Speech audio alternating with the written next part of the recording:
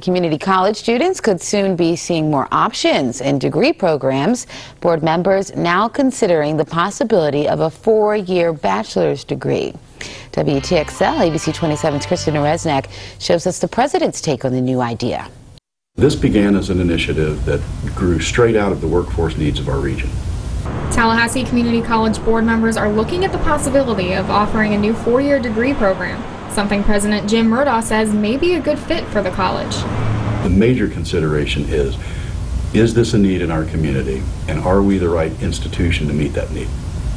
TCC's Board of Trustees is only considering a 4-year degree program in nursing right now, but they say that if the program is implemented, they would use it to determine if other 4-year degree programs could also be effective in the future.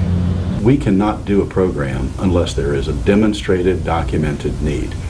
Board members plan to hold a series of public meetings in the near future. They also plan to take their time in deciding how effective the program would be. We intend to have a lot of conversation in the community if we in fact move forward with this, so it's not something that's going to happen in a short manner of time. If they decide to offer the new degree, it could still take a couple of years before students can begin the program. In Tallahassee, Christina Resnick, WTXL ABC 27, dedicated to you. In Florida,